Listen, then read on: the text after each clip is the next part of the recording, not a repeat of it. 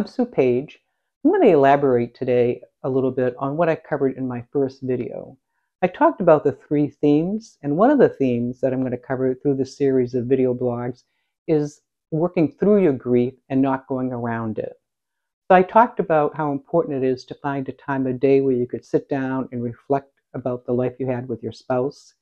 And for me, I shared that mornings worked well for me with my cup of coffee. For you, it may be a different time of day. But as you set aside that time and you do the grief work, and hopefully it's the same time every day for an hour, I talked about journaling last time. But what else did I do during my hour? So I started with reading a daily devotional. Personally, I like Jesus Calling because it always set me on the right path. It would tell me things like, don't worry about tomorrow, worry about today, or stay strong. And some days the message just really hit perfectly for wherever I was at that point in time. Then I would journal and I would write about what I did yesterday or how I'm feeling or what I'm going to do today.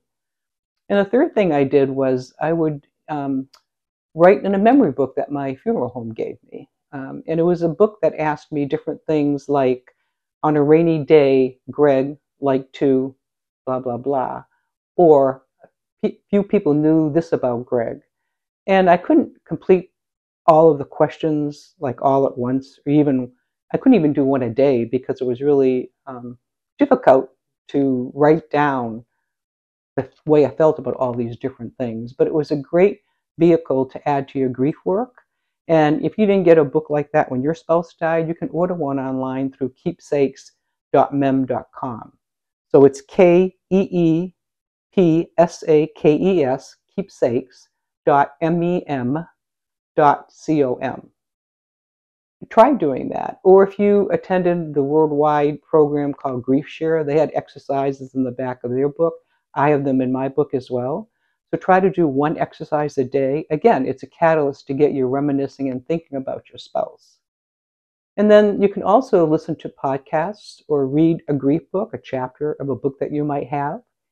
And I know that as you do all these things, you're going to cry. That's a natural outcome. And that's part of doing the grief work, crying. And crying and tears are really good for you. Tears heal your heart and soothe your soul. I read an article online about tears, emotional tears. So that's what you're crying as you're reminiscing about your spouse. Favorably alter our physical chemistry, but repressing these tears can lead to physical illness. They have a different chemical composition from other types of tears. And emotional tears can actually remove stress-induced toxic chemicals from your body. So I say tears are a gift from heaven. Let them flow. Until next time, bye.